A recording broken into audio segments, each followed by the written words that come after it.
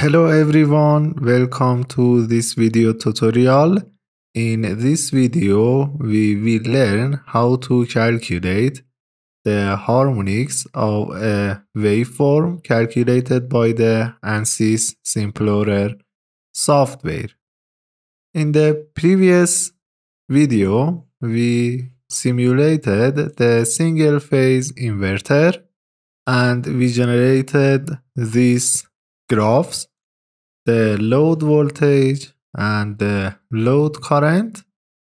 So the aim is to consider one electric period of these waveforms in their steady state operation, okay, and calculate the harmonic content. As you know, we have a transient at the startup and we can select a period in a steady state operation of the circuit and calculate the harmonic content. So the first step is to export this graph. I am going to use MATLAB to calculate the harmonic content. So here I can select this graph and from report to the export the graph. Or simply I can right click on this graph, export and export this graph. So I am going to export it in the same folder. This is the current folder in MATLAB. So I export this graph in .tab format, data.tab. Also, you should care about the units. The time unit is millisecond and the unit of the data is volt. So let's save, yes. And now let's check the data. Here is the data.tab. The first line is time and this is a string and this is a string parameter, the title of the first column and the title of the second column. So here, first I clear the command window, clear the previous variables and close all available figures. And here we have some parameters to set. The first one is the fundamental frequency of the waveform. We know that the fundamental frequency of this waveform is 60 Hertz. We said it before. Yes, this example, the fundamental frequency. The next parameter is the electric period. What is the value of one electric period is 1 divided by the fundamental frequency. The unit is second.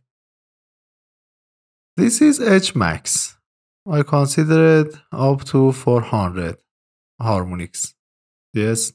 So H max is the maximum harmonic in computation. H sum is the maximum harmonic in summation plot. I will explain this later. T1 is the start of the period that we are going to calculate the harmonic content. T2 is the end of the period, that is T1 plus T, the period times 1000, because the unit here is millisecond and unit of this is second. I multiply it by 1000 and L is the half of the time period. So first I open the file data.tab for reading purpose and I use the fgetLine function. Here also I wrote this condition: if file identifier is negative, we publish this error and terminate the code because the file cannot be open. So then we read the first line, time and VM1, these are two strings. We don't store them. And then we read the rest of the data with the float formats. The rest of data are numbers. Then we close the file, and if I place a breakpoint here and run the code and print data, as you can see, data is just a column vector. So what is the size of data? Is this number by 1. So this is a column vector. And to have the data in matrix format, we need to reshape it. So I reshaped it into 2 rows and a number of columns. We don't know what is the number of columns, but we know that the first row is time and second row is the data, the waveform. So let's place a breakpoint here and run the code. Here is the waveform that we read in MATLAB up to now. Yes, we have the same waveform here, and just we read this waveform and plot it here in MATLAB. So next is to find the index of the points that are inside the specified interval. So I consider T1 and T2, and I want to pick up the data in this interval and calculate the harmonics. So I use the bit and function, find indices of the elements of the time row that are higher than T1 and lower than or equal to T2. And the first data, the first row of these indices are time. I'll multiply them by 1e minus 3 to have t in second. And this is the y data. And also I plotted the selected data with the red color. So let me place a breakpoint here and run the code. As you can see, the blue curve is the total waveform, and this is the interval of interest. So if I, for example, change this to 15, run the code, this is the interval. Start of the interval and end. Anyway, the next step is to calculate the AN and BN. You know these equations, yes? To calculate AN and BN, the coefficient of these terms in the Fourier series expansion, and I used this equation to calculate the harmonics. So first I allocate the memory. H max is the maximum harmonic order that I am going to calculate. And here I calculated AN and BN using these two equations. I used trapezoidal integration to calculate these integrals. Okay, so here are calculations, and Hn is the SQRT of AN to the power 2, BN to the power 2, the amplitude of the harmonic, and then I use the bar plot to plot the harmonic order and amplitude. Then I do this summation and sum up the y to approximate the waveform with Fourier series expansion to check I am in the correct way or not. So let me run the code. Here you can see the selected interval and the fundamental harmonic. Okay, so if I increase the H sum, the maximum value of H sum could be equal to this one, for example 400. As you can see, when we increase the H sum, approximation is close to the waveform that we have. But because the fundamental is our interest, I set this parameter equal to 1. So here is the waveform, selected interval and calculated fundamental harmonic, and these are harmonic orders. So for bipolar SPWM, you can review this section and review this analytic explanation to calculate the harmonics of the voltage. We have this graph that is frequency spectrum for bipolar PWM with MA equal to 1. As you can see here, we have the fundamental frequency and the harmonic order is for MF order 2 times MF, 3 times MF, and so on. You can see the relative amplitude of harmonics for these harmonic orders. And as you know, as long as we increase MF, the harmonics occur at higher and higher frequencies. So let's check the numbers that we calculated by MATLAB and numbers that we have in this example. When the value of MF is 21, the first harmonics are at N, 21, 19, and 23. Yes, these three harmonics, important harmonics.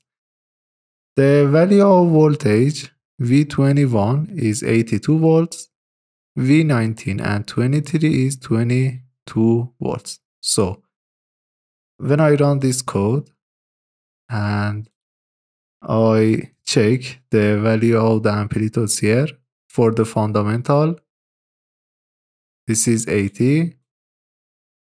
For this one is 22. For this one, 22.3. And this is 81. Here, this is 82 and 22. Yes, I can reduce the time step size to calculate the exact numbers that we have here. So this shows that our calculation is correct. And as you can see here, we have the fundamental harmonic here. Then we have these three harmonics. The X value is 21. Here, the X value is 23 and 19. These three important harmonics.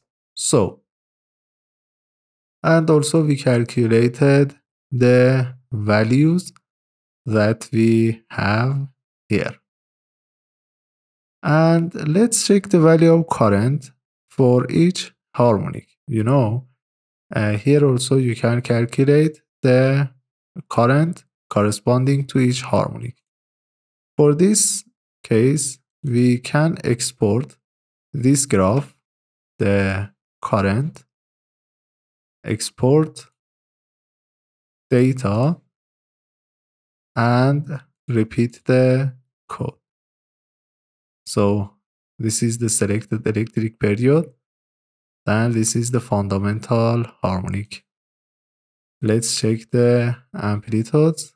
The amplitude of the fundamental harmonic is 6.43.